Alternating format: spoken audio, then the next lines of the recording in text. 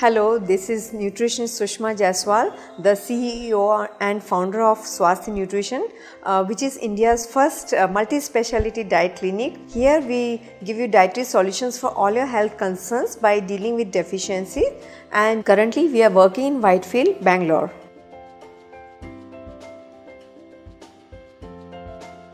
Diabetes is not a disease, but it is a metabolic disorder. So what happens that the blood sugar increases in the blood and causing other nutrients not to be absorbed by the body properly.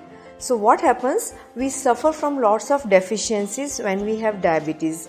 Especially nowadays the food is also not complete in all the nutrients, so because of soil depletion and chemicals in the food and some pesticides, fertilizers, etc. in the food, our absorption is not proper. So that's why I recommend diabetic patient to take protein shakes as well as multivitamin tablets, because the nutrition their body cannot absorb from the body fully.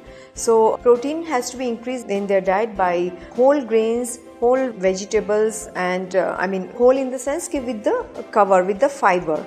Okay, so fiber is very important again. So when they take with the fiber, then automatically fiber controls the sugar release in the blood.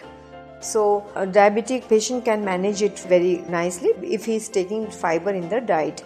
And also some multivitamins are to be taken, because for example chromium is not available now at all in the crops because of modern farming practices. So if we take a multivitamin tablet, then we get little amount of chromium, and so this chromium helps us maintain our blood sugar.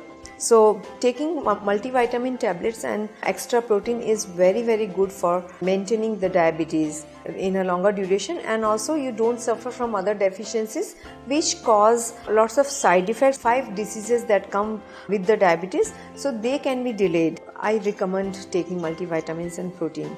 Thank you very much. Stay healthy.